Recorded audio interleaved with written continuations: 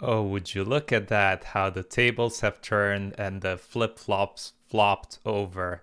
Today, ladies and gentlemen, I should wait for this to zoom out. Ladies and gentlemen, today we are gonna witness the power and the greatness of the Windows operating system. But Ed, blasphemy, you switched over from Arch Linux. Calm down, first of all. Go fix a config file or something, bitch. So this happened about a year ago when I decided to switch over to Linux as my main operating system. And quickly enough, all the cult members started approaching me and listing out all the different benefits that it would happen as soon as I joined the Arch Linux ecosystem. And spending a year in there, I feel like you lied to me. Lisa, you lied. Here's the thing. For a lot of use cases, I feel like Arch Linux got me 90% there, and maybe 100% there for all of you that just want to do programming on it. But as soon as I reach out from that little bubble and I try to do something else like content creation or gaming, it all falls apart a bit too quickly. Do you see how I'm cut out now? There's no background. This is using NVIDIA's background removal magic that are drivers that only work on OBS on Windows and I think maybe Mac, but definitely not on Arch. Do that. Come on, show me your little yay install. Now, before we try out the WSL experience on Windows, I briefly want to mention a couple of problems that really pulled the camel's back when it comes to Arch Linux and it made me switch over. So one of the most important softwares for me is OBS, and OBS uses Pipewire that essentially handles audio and video for you. Now, on my Arch, my audio always had a weird hussing sound. It went like this. Tee. I guess that's not hussing. Hissing? You decide. I thought it was tinnitus, but turns out no. It's something with the driver. Tried it on my Mac, it was fine. And here, by the tests and everything I ran, it sounds fine. So it turns out it's only that. Now, I tried reinstalling OBS. I tried reinstalling Pipewire, and I just couldn't get there. Same thing with this cutout now. As you can see, we're using NVIDIA's magic background removal. There was also problems where sometimes the encoding would leave my audio out of sync with my video, and sometimes it would happen halfway through the video. I never figured it out why, and I never had the same problems on the Mac or on the Windows beforehand. And you need to decide now if you're gonna go down a big large path and rabbit hole and figure out why it happens. Another thing is, for example, I couldn't record with Pipewire up to 4K on my monitor. It just never got it to work.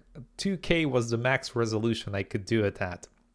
And I spent, no joke, about 3 hours trying to figure out why, and then I just gave up on it because I'm not going to spend a whole month just figuring something out that I just want to work, essentially.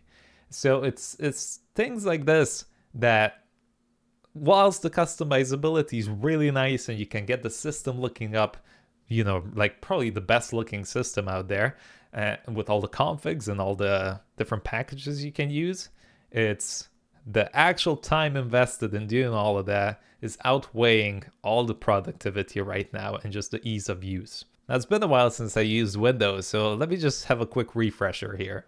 Wow, the search is still absolutely trash. Sometimes I search OBS and it pulls up the web search for OBS rather than the actual application.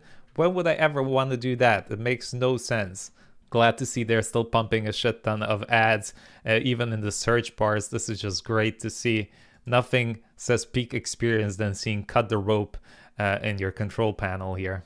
Is this something new that they added here where you have the little check mark as well when you click on the video? I don't remember that being there, but I don't know why. I mean, I see the blue background. I'm guessing that means that it's selected, but thanks for double checking with me, I guess. Oh no, wait, if I turn that on, this still stays highlighted. What does that mean then? Oh, I'm hovering. Okay, never mind. Oh, they added new buttons here. This is new AI actions. What can I do with this? Remove background with paint. Okay, let's click on that, see how it does. Damn, that was pretty good actually. Let's see what else was there. Send to my phone. Phone link needs an update. Oh, classic. So I almost get excited that this was gonna be a seamless experience because it just like automatically started connecting with my phone, and I'm sure it is, but even on my phone I have to get this application and sign in to Microsoft and to God knows what. So let's just leave it for now. Okay, we're getting distracted. Let's try out Windows with WSL. So it's this simple command here, winstall. Now what convinced me to switch over and try this WSL out is that it's really cool. You're running full Linux inside Windows and you can open applications in here. So I could run Kitty from here. I can run NeoVim and the display would actually output in Windows. So it would stream over the display from Arch or whatever Linux over here on the Windows side without really compromising any performance. So let's try to run this. It's broken already. Okay, so you run the command WSL install and then the distro you want. I'll do Ubuntu. That'll be more than plenty for me. But again, you can do Arch or whatever else you want. Okay, there we go. We are back in the game. We are officially on Linux and I should be able to do CD and go back to the root directory. And there we go, LSA. Awesome, we are good to go. So let's try installing NeoVim and some of the basic tools that I'd be using and see how it works. Okay, it finally worked. I forgot to do sudo update. But now we got NeoVim and it's working perfectly fine. Now I can also get a new terminal rather than using this terrible PowerShell that Windows offers for you. Let's see if we can get something like Ghosty or Kitty up and running. I think I'll go with Electrity actually. There we go, ladies and gentlemen. Have a look at that. That is streaming over from... It crashed. It won't let me resize it. Every time I run it and I try to resize, it just crashes for me. Oh, okay. It doesn't do it anymore, but it did beforehand. But there we go, ladies and gentlemen. We are running the terminal. I'm gonna try to see if I can make this font size a bit bigger. And now I can run NeoVim in here as well, native through Linux. So I'm running PowerShell through WSL, through Electrity to open up NeoVim. That's pretty cool. Oh, it looks like they also added a little introduction here to how to use WSL. How you can do cross-OS file access as well. You got GPU acceleration. I'm just getting so excited about this because I get to use all the Windows applications, especially for streaming as well, for editing. And I can just stream all the programming content within this window here that runs in Linux. Now, since WSL is essentially just streaming over the display, I could essentially run Chrome inside Linux and see it here in my Windows. So let's give that a go. Let's install Chrome. Okay, why can't you locate that? Maybe have you looked under the sofa? Okay, so now we can try running Google Chrome stable. And look at that. That is opening up inside the Linux here for me.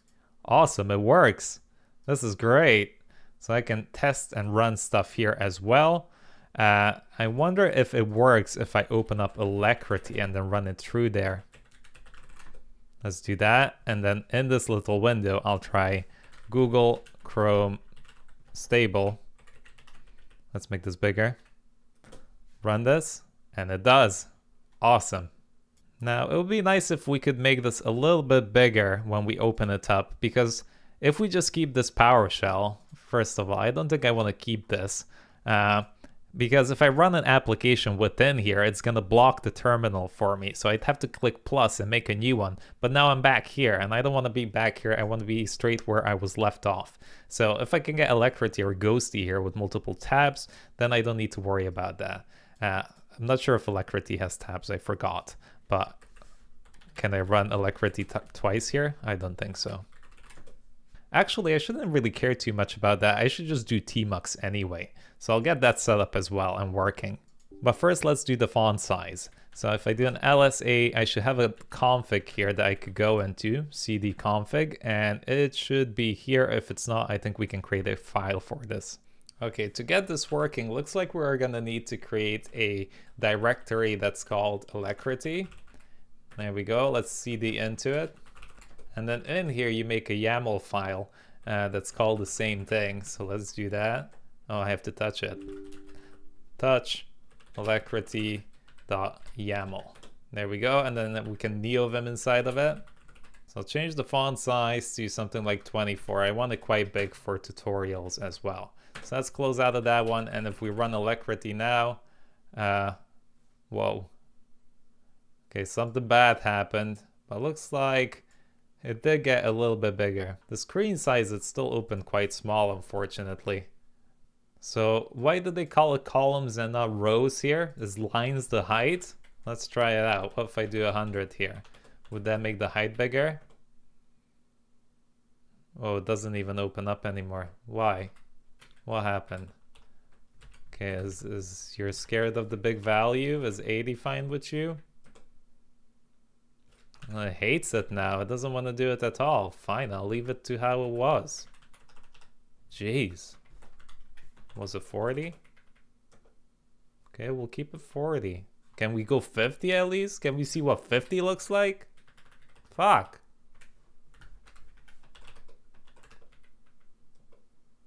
Okay, it's working. We're back in business. This is the best thing ever. Okay, so now we got this going. And I also installed Tmux so I can get that going. And look at that. It works. I got Bash 0 down there. Let me create a new window. Boom. And then I can full screen this. And I can make this look pretty. And we are in business. Okay. You know what? This is not too bad, is it? So I'll spend maybe another half a year to a year with this and let you know how it works out. Hopefully it does. If it doesn't, we still have the Mac Mini as a backup plan. But everything's been working the way I wanted to. No problems whatsoever. And I know a lot of people hate Windows, and I can be in the same camp as well, but it was really nice to just kind of have everything working straight out the gate in terms of applications to use. So let me know what you think. Hit the like, will ya? Come on, let's get this channel up to 1 million. 1 million subs, we're not far away. Okay, I'll catch you guys in the next one.